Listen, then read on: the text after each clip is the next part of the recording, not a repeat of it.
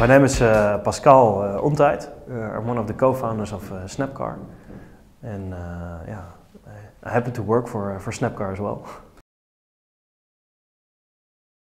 SnappCar is a peer-to-peer car sharing community, riding the wave of collaborative consumption.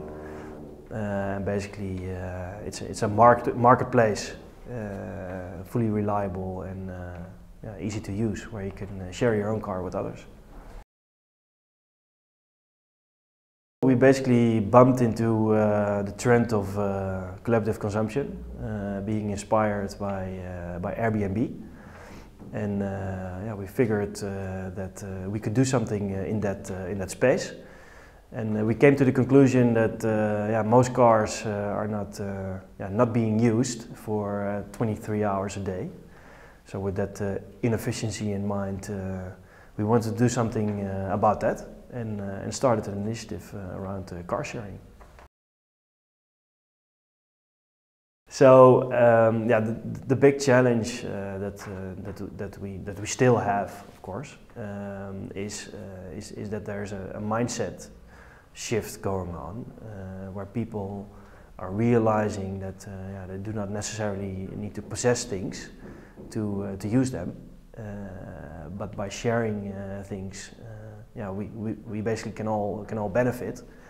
And the biggest challenge in that is to reach the people with the right mindset, who are already thinking like that, and yeah, convince them to participate in SnappCar.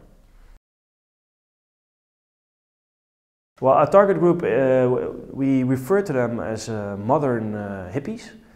They're basically between 25 and 45 years old, urban citizens, professionals, men and women, mostly a bit higher educated and average to higher income.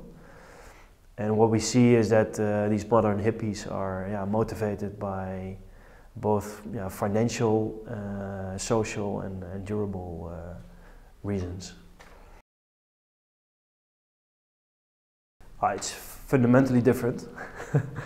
Well, what we do really well is that we make it very reliable and very easy to use, and it is really a community. It's all about people finding each other and closing a deal together, where we basically are just facilitating.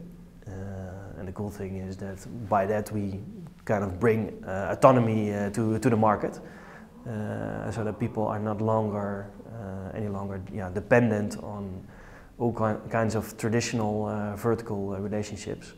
And if you compare ourselves to more, say, traditional car sharing initiatives, yeah, this is really a fundamental difference. Yeah, it's quite simple actually. I mean, we offer this marketplace, and we arrange everything that can be arranged around that. We're making sure that yeah, people do not have to worry about anything, because yeah, we arrange that. And yeah, in return for that service, we basically ask a transaction fee.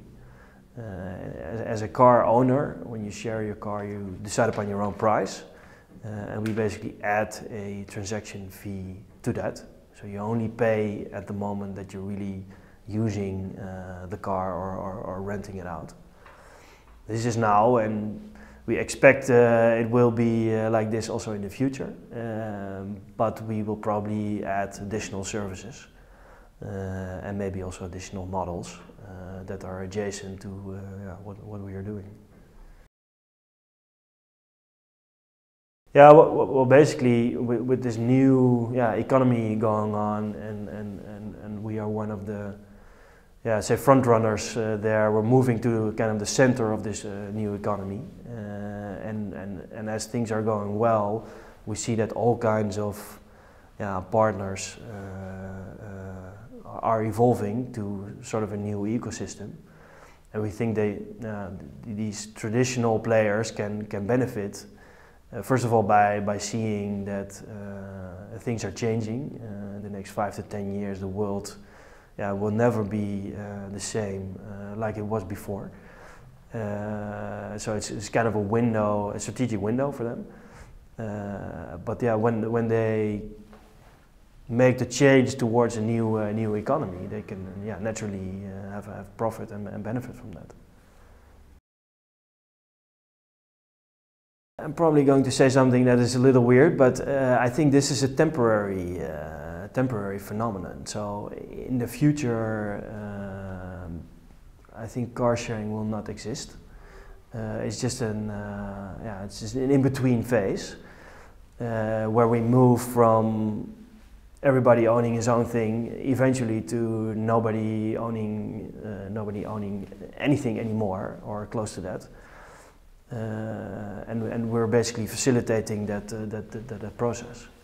So I'm not sure what the future will look like exactly, but it will move more, I think, towards public transport in a totally new way than it is now. And car sharing is just an in-between phase. Yeah, like I mentioned, what I really like is, this is also why we really see it as a revolution, is the fact that within the community that we are basically creating, we facilitate horizontal relationships, and we create autonomy in the market. And I'm a little bit of a rebellion myself. So I like the fact that people get autonomy and are able to do their own thing and not being dependent anymore on all kinds of traditional structures, companies and organizations. But basically organize things amongst themselves. Yeah, there's quite a lot, but the biggest challenges are twofold, I guess. One is that there are all kinds of traditional structures, economically, but also in terms of taxes, in terms of regulations, all kinds of things that we have arranged around traditional businesses. And these structures need to be broken. But they won't be broken easily.